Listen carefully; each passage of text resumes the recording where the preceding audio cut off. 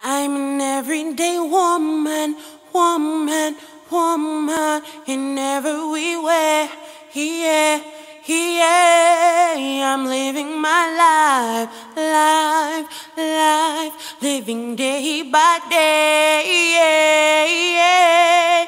Are you an Welcome to Everyway Woman. There are some major changes happening in the talk show world. Live from Los Angeles, here's Everyway Woman.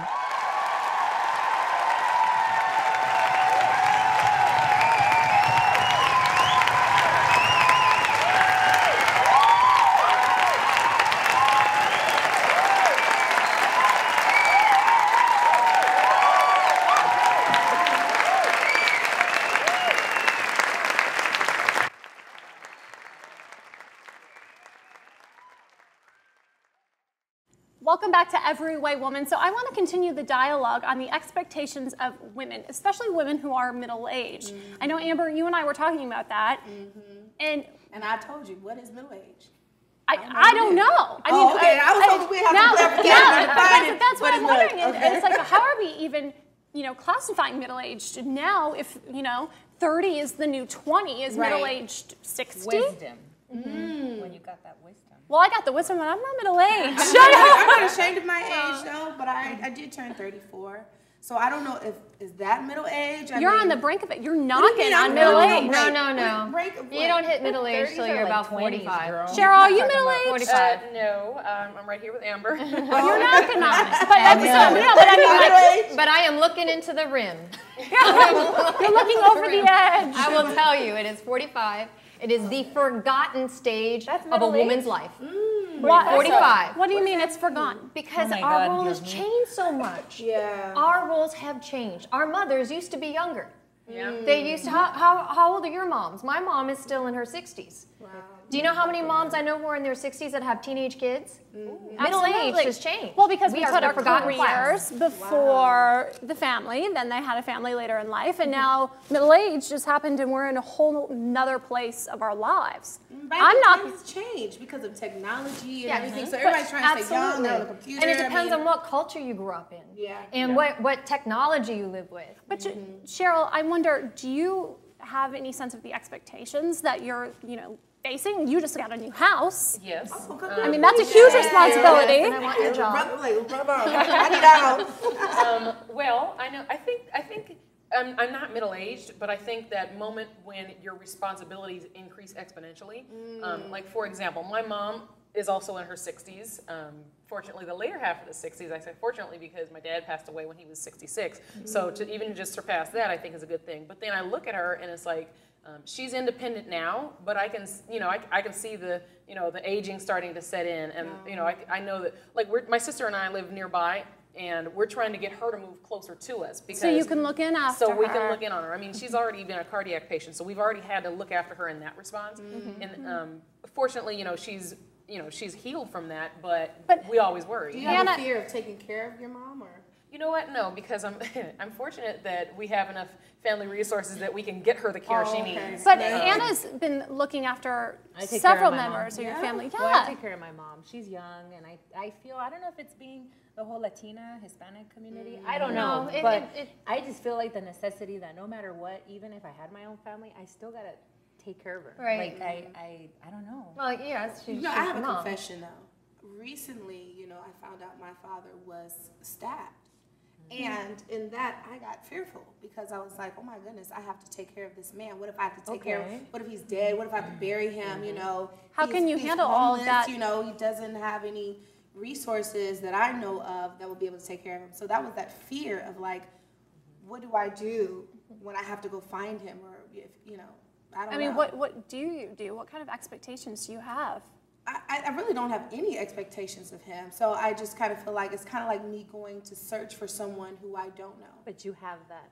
But like it's just, you feel you got feel to. that right, but I feel as a child, and this is my parent, it's that I have to go out and try and find him, So it's our obligation then as children to become parents to our parents at some point. I think I just go way back well, to it's when we were younger. Asian culture that's kind of built in that usually it's the oldest child, preferably the oldest son, that is going to take care of mom and dad. It's built in.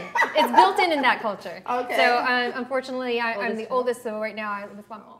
Okay. And the oldest son, which is my brother. Okay, so then I have a question. What if it's almost like an indirect parenting relationship? Like, for example, what if you had to take care of your husband's parents?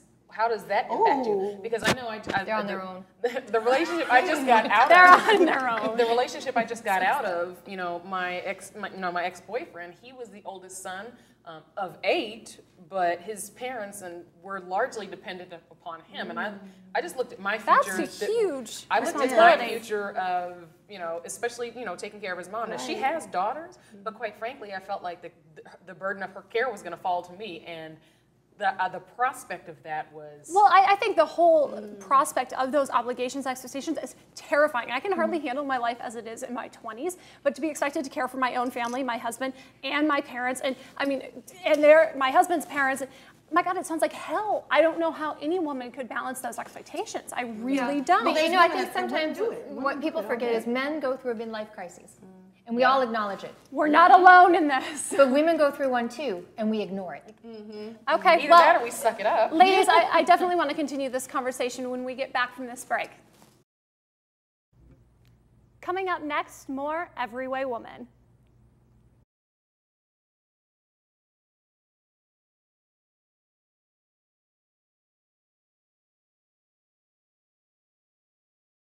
Are you an everyday woman? If you've been wanting to turn that 12-pack into a 6-pack, the doctors from Finesse Plastic Surgery are going to talk to us about the tummy tuck. Everyone wants a flatter stomach, but for some, doing crunches just isn't enough. Dr. Gown and Dr. West are here from Finesse Plastic Surgery to share some options on how to get a flatter stomach. Now, I understand that there's some really innovative and also some extremely invasive ways to get that appearance of a flat tummy. What would be some of the most innovative ways to start? The most invasive? Well, I'd like to start just by telling you about why this happens. So certainly in women, it's babies. Yes. In men, it's Budweiser. So to go back to the women, with pregnancies, not only does the skin stretch, but that 6-pack that you see in athletes also stretches and goes out to the sides. And so you get a little bit of a loosening of the tissue and less of a firm tone to the midsection. Okay. So any combination of liposuction and surgery can refine that trunk to get that better, tighter look. So you would do both, liposuction and surgery? Oftentimes both are done, sometimes one, sometimes another, and when we combine them together, it's called a marriage abdominoplasty. Okay. So the least invasive or the less invasive, it's going to be something using technology, like a cool sculpting. What is a cool sculpting? So cool sculpting is a device that's been around for several years now. Essentially what it does is it exposes the fat that you're having a hard time getting rid of. It exposes it to cold. So it's a suction device is attached to, pulls the skin and fat away from you and exposes your body to a cold temperature. Your fat is actually more sensitive to cold than the skin is, so you can hurt the fat cells and make them go away without hurting your skin. It takes about 2 months to see the results. The best candidates for that's going to be somebody who's in otherwise pretty good shape. Somebody who's maybe going to the gym, but no matter what they do once they hit a certain age, they just can't get rid of those trouble areas. Maybe it's their flanks, or maybe it's the lower part of their belly, or for some people the fat along the bra line. So people can come in and do a non-invasive procedure in the comfort of our office while they're watching a movie and have some of that fat melted. So that's probably the easiest thing that you can do. Now, can they just target a certain area? Absolutely. We have different handles or different applicators for the different areas. So inner thigh, outer thigh, lower abdomen, upper abdomen, back. We fine tune it to every patient. Okay. So that's the non-invasive, that's the cool sculpting. Now fast forward into the next stage, which is liposuction. Liposuction alone is good for women who are younger who still have that nice tone but have a little bit of those excess areas that they want to get rid of. And those are the regions where no matter how much working out, how many hours at the gym, they still have these collections of fat. They're stubborn and won't go away. How long is a recovery time for a liposuction? For liposuction, people, it depends on what you're asking. Part of the question is when can you go back to work? So it really depends on how much you do. For really targeted low volume liposuction, you might be able to do the surgery on a Thursday and go back Monday. If you're doing multiple areas and you're taking out a lot more fat, the person might need a week or 2 off work. It also, of course, depends on what you do. Right. Do you work behind a desk or do you have a really active type job? In general, liposuction is a relatively short recovery where you have discomfort, but we don't put many limitations on you because we haven't we haven't sewn the tissue. We haven't put muscle back together that we have to worry about healing.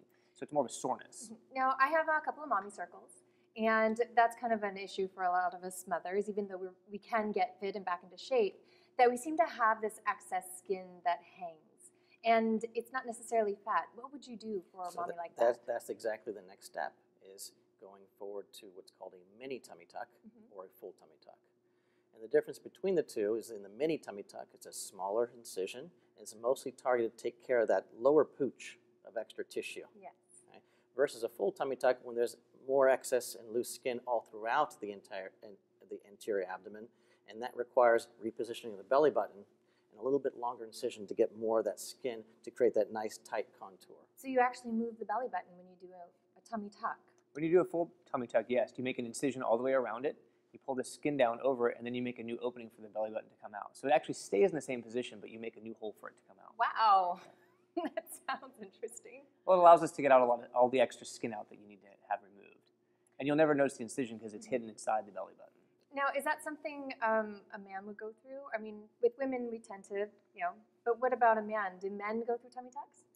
They certainly do, and in most cases, a lot of men store fat differently than women, and so it's more central fat, but they still do benefit from that same procedure that we do with our tummy tucks, which is bringing that central musculature together. With women, they have babies, and that stretches out that six-pack, if you will, and so they get what's called a diastasis repair. It's really creating an internal corset. If you remember how the corsets are made, they have the tight straps with the strings and you're pulling real tight, but it also brings in the midsection. And that's what we're doing internally on top of lifting and then stretching and removing the excess skin to give the overall hourglass shape to get that final nice refined result. Throw in a couple cc's of liposuction, then you have the absolute full package. So if you don't have an hourglass shape, you could actually create one. You can certainly get somebody closer to that shape. I mean, it depends on what the person is starting with.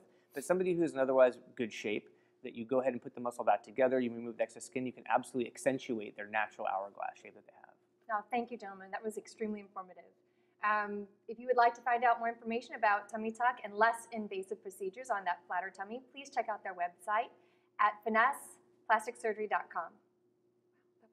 Dr. West, I'm interested in finding out. I want to do just a little bit, not too much. I'm conservative. So what would you recommend? I don't want to be out here, but I want to just keep that liveliness to it. What would you recommend for me? Well, the key with all these things is it really starts with a thorough evaluation. So what I would recommend is make an appointment with us. Come in and we'll assess you and we'll figure out what are your goals, and we can show you photos of a range of patients, what surgeries they have chosen, what implants they've chosen, so that you can start to get an idea of it. If you're talking about implants, we'll show you a range of implants. There's a huge range. There's hundreds of choices. We'll show you anything from a very small implant to a more moderate to a large implant, and we'll let you try them on. And you'll get a sense very quickly what makes sense for you. You know, it's like the porridge. You're going to find out what's too small, what's too big, and what's just right. All right. And then, Dr. Gowan, the question my husband was going to want to know, he's going to like that, but the cost. Because I just want to do a little something, what can I do that will be cost-effective for my pocketbook? So, can you tell me about cost-effective procedures? That's what he wants to know.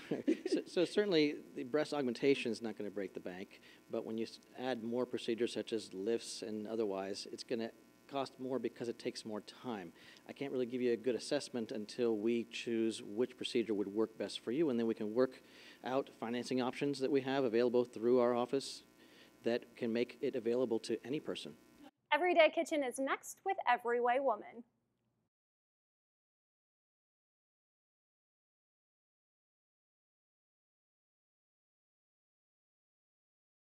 Are you an everyway woman? Blanco, Reposado, and Añejo. What's this all about? We're tasting tequila when we come back. We're bringing the bar home. We are here with Manji from 88 Tequila, and joining us is Cheryl to let us know the difference about tequila, which I'm so excited because we get to play with tequila. I didn't even know there was a difference. Yes, Tell us. So many differences. Our tequilas are actually ultra premium sipping style tequilas. So they're made with 100% blue agave. It's not your typical low grade tequilas. Ours are a little higher end. So the budget's a little bit higher, but it's very comparable to some of the other higher ends. What's blue agave?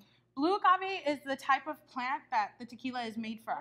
There's hundreds of different types of agave plants, and they all taste and smell so different. And blue agave is the top. It's the premium. And so it has a taste. Yes. What kind of taste?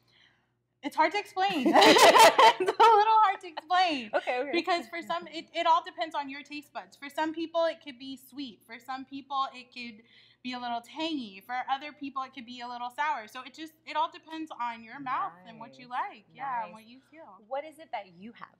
We have a Blanco, which is rested for about 3 months. Most Blancos aren't rested at all. So ours is actually rested. It soaks in that agave flavor, so it gives you that very smooth feeling and flavor when it's going down your throat. So rested means that it's stayed out longer, right? I mean, I don't know nothing about tequila. Because once it's distilled, it's kept in these stainless steel tanks. So that's rested. Usually from there, they bottle it right away. So the Blanco's rested 3 months. Our second one is the Reposado. This is the Blanco? That is the Blanco. Okay. That's the last one. The middle one is Reposado, and that one is aged. Ours is aged anywhere from 8 to 12 months. The Mexican government only requires about 2 months. So ours is aged a lot longer, and it's aged in these bourbon oak barrels. I can smell it already. Which is what gives it the color, yes, and the smells and the taste. It's amazing. Then the last one here is Añejo. And this is the top of the top, and this one is aged for anywhere from 20 to 24 months. Typically, it's about 12 months most other brands and stuff would do it for, but ours is 20 to 24 months. So you get a lot more flavor, a lot more smells, a lot more smoothness, and it's just so much more enjoyable. I can actually smell it all the way over here. That's why I was, smelling it. What are the difference between smells, though? Like, which one's stronger? I wouldn't even know. It's not so much that it's stronger, but you get different smells out of the different ones. So like the Blanco, for instance, since it's rested in stainless steel, you smell a lot more of the agave. So you get citrus notes, you get herbal notes, you get floral notes out of the Blanco. When you move over to... I can smell it already. Just kidding. But I can't drink it. I'm going to be tipsy. I'm going to leave that to you, our taster. There you go. Try that one out. You're going to let us know. What's the flavor? You know what? I can definitely taste the citrus notes. Citrus. It is extremely smooth. Yeah. Smooth. I mean, it's not. You notice so is that the way it's supposed to be? Smooth. Okay. Yeah. Exactly. Very smooth. Yeah. So when you move on to the darker ones, you get more of the walnut flavor, the hazelnut, you get the caramel, you get vanilla, you get a lot of smell different the vanilla. notes on that one. You still get some of the citrus, you get some of the floral, but it's all just kind of. Is this one much harder though? No. Or do you get that tequila? A lot of people assume that the darker ones are harsher than the lighter ones. Darker ones are actually a lot smoother because they've been aged a lot longer. Okay, now you talked about, well, before. Go ahead and taste it. Go ahead and taste it. But I can smell the barrel. Yes. I do want to talk about the plants, though. You were you said that they were made out of different plants, so there's different types of plants, but ours is just 100% blue agave. So ours is only the blue agave. I couldn't. Yeah, that gave me the. That's good stuff. Only for today. So then they have it. All of them were by blue agave. Yes, all of ours are 100% blue agave. Okay, awesome. And so which one's the one that gives you that full flavor? Because the middle one's not here, so I can't taste it. You get a lot of flavor out of all of them, but the añejo is the one you get the most different types of flavors out of it because there's so many different mixtures, and the resting gives it a lot more time to soak in all those flavors. Which one is the strongest that you would say? I know every taste bud is different. Yeah, everyone's so different. A lot of people assume that the darker ones are stronger, but to me, the darker ones are so much smoother. And really? Yeah, and the Blanco. What do you say? I would agree with that. Yeah, see? And usually we go Blanco for shots, Reposado for mixing, and Añejo for sipping on. That's kind of my theory, but everybody has their own way of doing it. Okay, so can you bake with it? Can you? Yes, I know we're gonna do some cocktails today, but definitely. Could you cook with it? You can cook with it. You can make desserts with it. You can make popsicles with it. You can do margaritas, and martinis, and all kinds of cool stuff. Awesome! I'm so excited. Well, girls, I think we should cheer to the end of the week. I want to hear that. Cheers. No tequila faces, and we'll be right back with Every Way woman. Stay with us for tomorrow's stars. Are you in every way woman?